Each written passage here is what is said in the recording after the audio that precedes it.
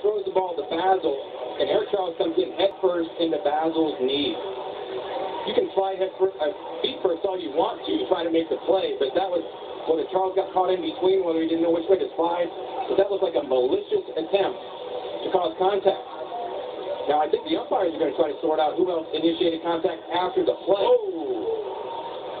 I didn't realize we had punches in there. I thought that was just pushing and shoving. Now, there were some punches thrown, too, so the umpires are sorting it out. They're not letting either side take the field.